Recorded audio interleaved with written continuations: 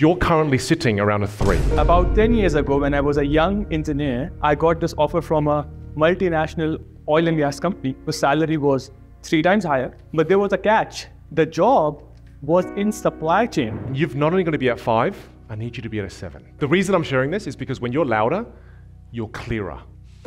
The words you say have more clarity. Right. Your accent is not a problem. Your accent is beautiful. However, when you don't speak with volume, what you say is lost because it's not clear. I'm going to stand here and I'm going to keep bumping you up.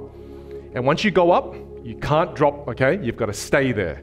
Hold it for me. Show me you can do it. You can. So in 3, 2, go for it. So I was a young engineer back in Pakistan, and I got this job offer from this amazing multinational company I always dreamed about. Louder. Dreamed about. And I thought salary. Louder. I thought salary was great. It's a great company. So Louder.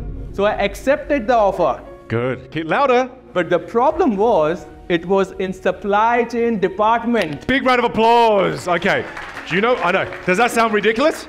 Extremely. Let me give you some confirmation. Did you feel like he was screaming at you? No. Okay? Because in your own mind, you think you're screaming, not screaming. So right now, it's an internal familiar feeling. And you've got to learn how to become very familiar at that volume.